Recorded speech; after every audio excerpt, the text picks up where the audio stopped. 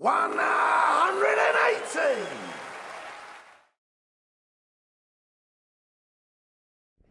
Kevin, congratulations, back on the Ladbrokes World Championship stage, back winning as well in front of the TV cameras.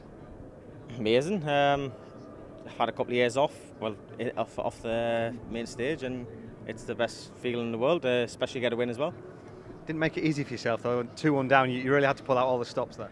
No, the thing is, and it was that one leg, it done me head in, and then when the crowd going, and I went, oh well then, see what happens, and I went straight in, double two, jobs are good, and makes it two sets each, and then I think that's what won us the game, to be fair. Yeah, it was a very pivotal leg. Wayne had plenty of chances in that leg as well. Yeah, that's the whole point, and the thing is, we didn't know who wanted to win it. It was just miss double, miss double, miss double. I enjoyed myself, and I wanted to play a bit better because I have been practicing well, but it's a win. I'll take that positive. Yeah, you never seem to make it easy. It's always entertaining when you're up there. Make it easy. I never make it easy for myself ever, I don't think. But I had the fog on the time, you know, and everybody up in Newcastle and supporters in Irflinborough and in Northamptonshire, and I'm over the moon. It's been quite a while for you being up on that stage, and just going back kind of nearly 12 months. We were up in Wigan and you're at qualifying school just to win your tour card back. Did you think this was a long way away at that point? Well, I think I said to you at the start of the year, all I want is to make the Worlds, which I've done. Happy days, I won my first game. Yay.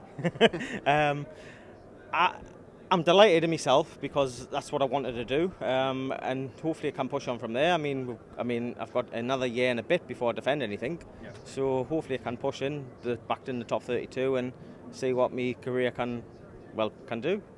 Obviously, you've got a week before your next game, and that's obviously the initial focus. You don't know who you're going to play yet. How will you prepare for that? Will you go back home and just hit the practice board?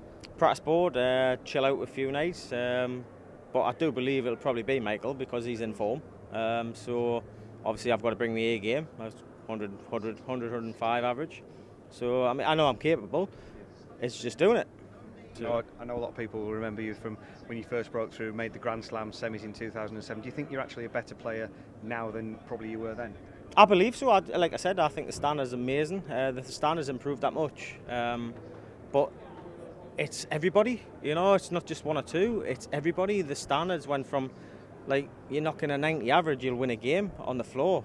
Now you've got to be knocking a 100, and that's the difference. Everybody's more dedicated now. It's working so far, though. Yeah, definitely. I'm practicing big style. I'm practicing at least 6 to 8 hours a day at the minute, and my legs are killing us. So. Good. We'll let you go put your feet up. Well done today. Cheers, mate. Thanks. 180!